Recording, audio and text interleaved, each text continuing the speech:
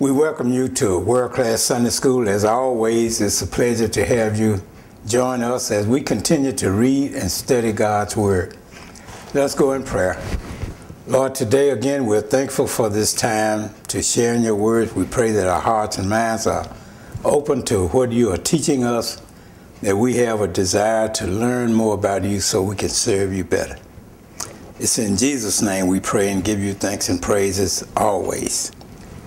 We're continuing in our 1:25, and we're talking about faith that pleases God. And today's lesson from Unit 2, here in Unit 2, we're talking about learning about faith. And today the title of our lesson is Faith and Transformation. And it's coming from Romans, the 12th chapter, and our printed text is found in verses 3 through 8. Now here, Paul is the writer of our lesson today, and he's writing to the Christians in Rome while in Corinth, en route to Jerusalem with money that was given to the poor saints there.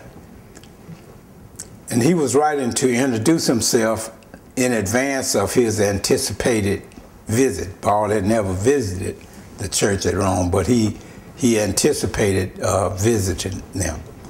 And the theme of this letter to the church at Rome is God is righteous, man is not. Only by faith in Jesus Christ can we be right with God. Now I want to say that again. Paul is teaching us that only by faith in Jesus Christ can we be right with God. This letter to the Roman Christians can be divided into two parts, or two major sections. The first section, chapters 1 through 11 in Rome, is mostly doctrinal, while the second section, chapters 12 through 16, teaches Christians how to live a light of the truth that these doctrines teach. In our lesson today, we have two outlines that's going to guide us. The first outline is found in Romans 12, verses 3 through 5, and that's how to think. Paul is going to teach us how to think. And then the second outline is found in verses 6 through 8. And in those verses, Paul is going to teach us how to serve. So today we're going to learn how to think, and then we're going to learn how to save. Starting in verse 3 of chapter 12, and our first outline, how to think, and we're going to look at verse 3. And so verse 3 says, and this is talking about self. Paul says, "For I say, through the grace given unto me, to every man that is among you, not to think of himself more highly than he ought to think." So the first thing we need to do is, Paul is showing us that we need to get down off our high horses. And we need to think. It says, not to think more highly of ourselves than we are. Now he didn't say not to think high of ourselves. He said more highly. So that's thinking more of ourselves than what we really are, or who we really are. Okay. And then it goes on to say, but to think soberly, according as God has dealt to every man the measure of faith. So in verse 2, if you go back to verse 2 in this chapter, it talks about not conforming to the world, but being transformed. And that's what he's teaching us, how our faith is going to help us to be transformed. And the renewing of the mind in verse 2 of this chapter is the transformation that takes place as the Holy Spirit changes our thinking And so we're not to think as the world anymore.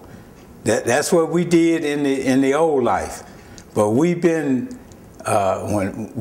Christ has accepted us. God has accepted us into his family. And now we're in a process of having our minds changed, our thinking changed. We're no longer thinking carnal or thinking worldly. In order for the transformation to take place, there's some things that we must do. We must constantly study and meditate on God's word, the scripture. We need it before us. We need to read it, we need to meditate on it, we need to digest it, and we need to make it a part of our lives. And all that process is a transformation. It's transforming our mind. And it's going to have us thinking godly instead of thinking worldly.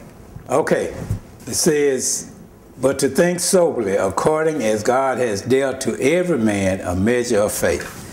And now in verse 1, it talks about God has given us grace. It says, through the grace given unto us, Paul has been called by God, and Paul has been given the authority by God to tell believers how to think of themselves in an appropriate manner. So we can't get angry at Paul because God has called him and given him this authority to teach us and tell us how to think. Okay. And he says, think soberly. And what he's talking about is exercising sound judgment. When we think soberly, we exercise sound judgment. When we think soberly, we will evaluate ourselves not by worldly standards, but through the eyes of Almighty God. That's what he means when he tells us not to think worldly, but to think soberly. So when we do that, we are exercising sound judgment, and we see ourselves as not the world sees us, but how God sees us. And then verse 4, now verse 3 was about self. Verse 4 is about others.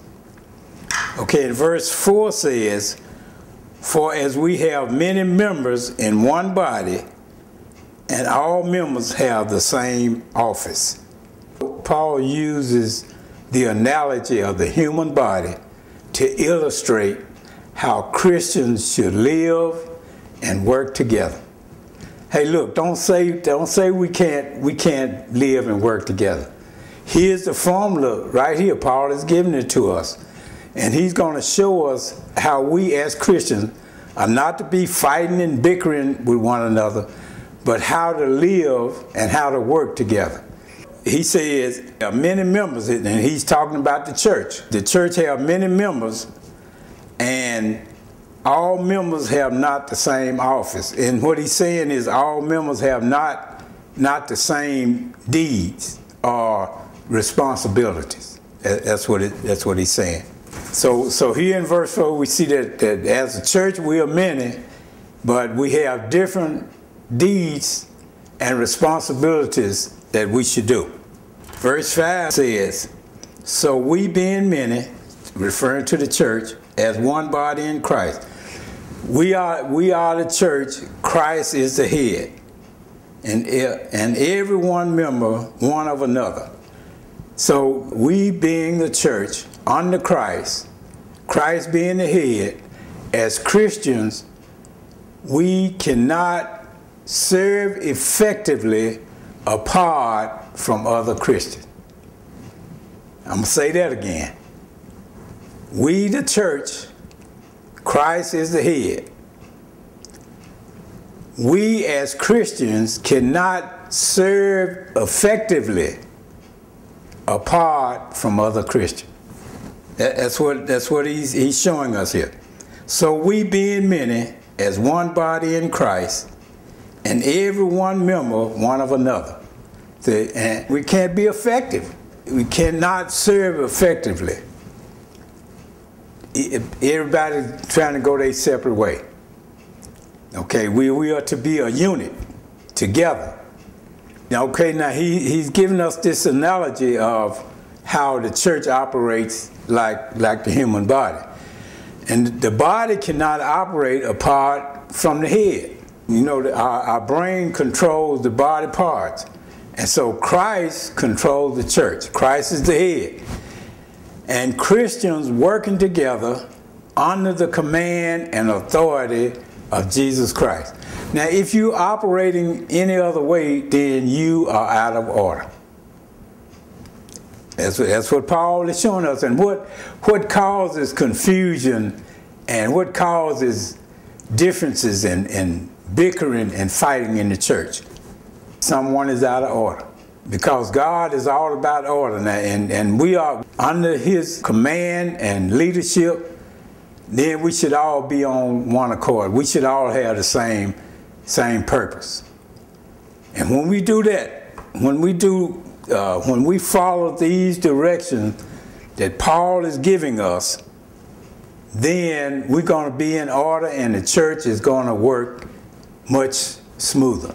It's right here in the Word of God. So we being many as one body in Christ and every member one of another. Okay, so in the first part, the first portion of our lesson, Paul is teaching us how to think. He says we're gonna be transformed from worldly thinking to godly thinking. And then he shows us how this transformation process is going to take place and the things that we have to do. And that's studying God's Word, meditating on God's Word, and allowing God's Word to transform our mind. Now he's going to show us here in the second portion of this lesson, he's going to show us how to serve. Now we can serve now that we are thinking right. We are thinking soberly. We are thinking godly. Now we are ready to serve. But until this time now, we're going to have a problem serving if our thinking is not right. Okay, so here we're going to look at how to serve in chapter 12, verses 6 through 8a. In verse 6, it says, having then gifts different according to the grace that is given to us. Okay, Paul is going to explain to us the gifts that God has given us in order for us to work together and make the church go smoothly. And so first he's starting out talking about gifts. Okay, now there are some things we need to keep in mind about gifts as we go through this. The first thing is that all gifts and abilities comes from God. All gifts and abilities comes from God. Okay, we also need to keep in mind that God gives gifts to edify the church. That's to build the church up, not for our personal success. So the gifts are given to us by God for the edification of the church. Okay, and not to build ourselves up, but not for our personal success. It's for the church, for the whole body. Okay, another thing is, not everyone has the same gift. You know, there was so much confusion in the church at Corinth about gifts. Paul had to write a whole chapter concerning those. But here he's giving us some insight on how to look at gifts. And he says that all gifts come from God. God gives gifts to edify the church, to build the church up, and not to build up personal individuals. And gifts are given, and then not everyone has the same gift. And then another thing is, gifts vary. They vary in nature, they vary in power, and they vary in effectiveness. So gifts vary. Okay, Then he says, according to the grace that is given us. And here grace in this particular scripture means undeserving and unmerited. The grace that is given us means that it's undeserving and unmerited. That means that in and of ourselves, we don't deserve what God is giving us. It's nothing you can do to earn the favor of God as far as gifts go. God gives gifts according to his will. And now he goes on to name here in these following verses, we're going to see Paul list 7 gifts. Now, these gifts that Paul is listing here does not exalt the list of gifts. There are many gifts. But Paul is using these gifts as an example. And the first 4 gifts are notable gifts and gifts that stand out.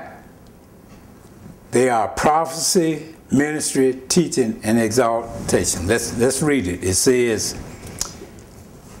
prophecy. Prophecy here is he's talking about proclaiming God's word. Okay, it says, whether prophecy, let us prophesy according to the proportion of faith. And then he says our ministry, that's serving. Let us wait on our ministry. And on teaching, that's expounding on God's word. He that teaches on teaching. And then he that exalted on exaltation. And this exalted means to encourage or to lift up or to build someone up. Okay, so here what we're looking at in verses 6 through 8a, we're looking at, it says, well-defined gifts.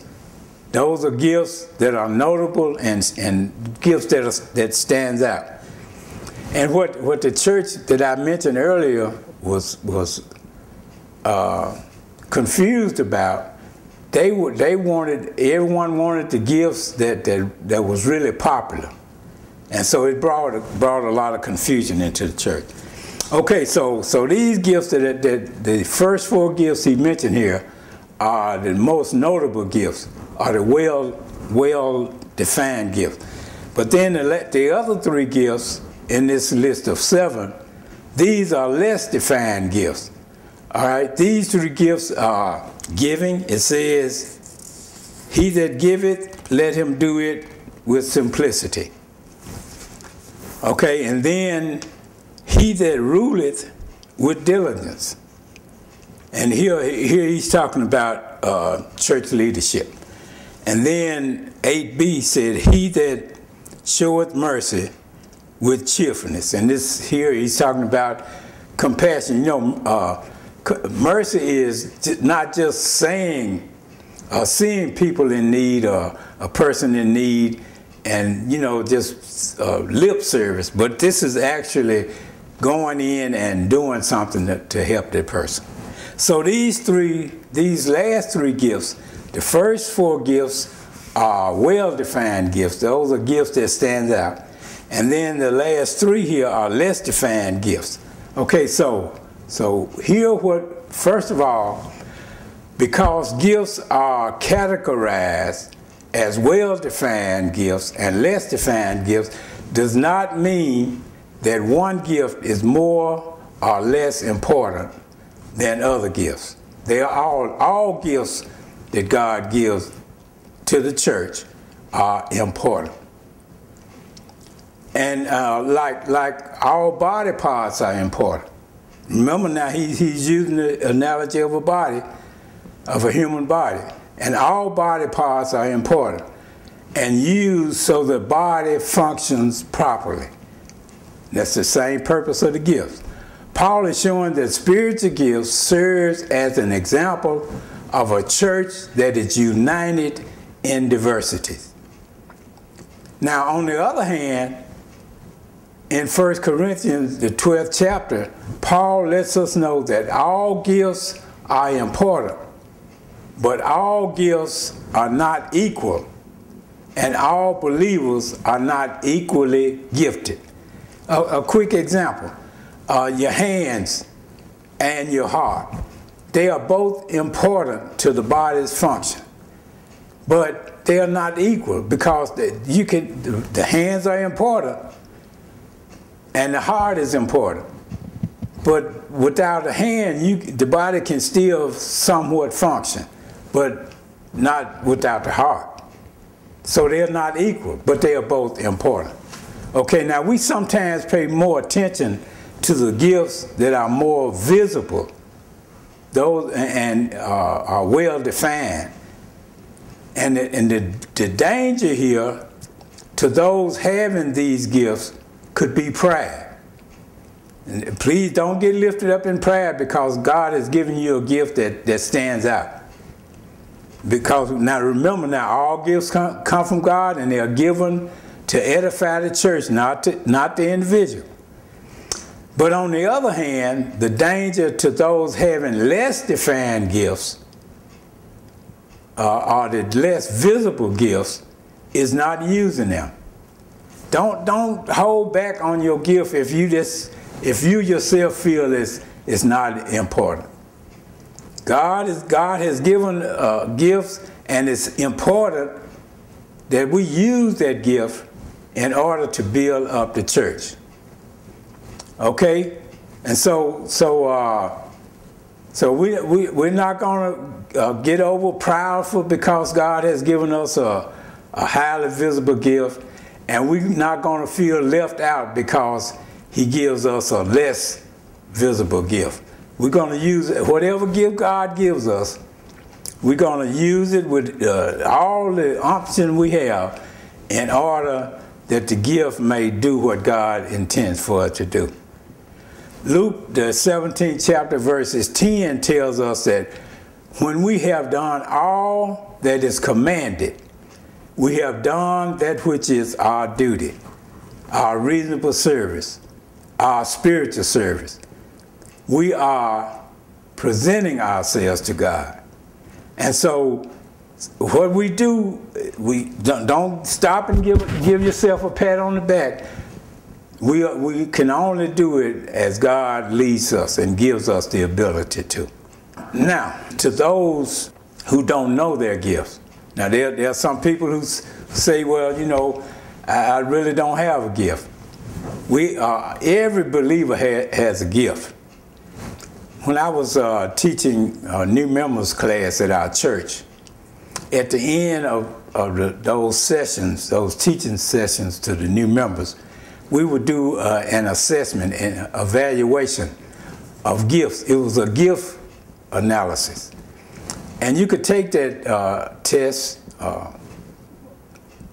whatever you want to call it, evaluation, and it would point you to your most likely gift, and your second most likely gift, and your third most likely gift.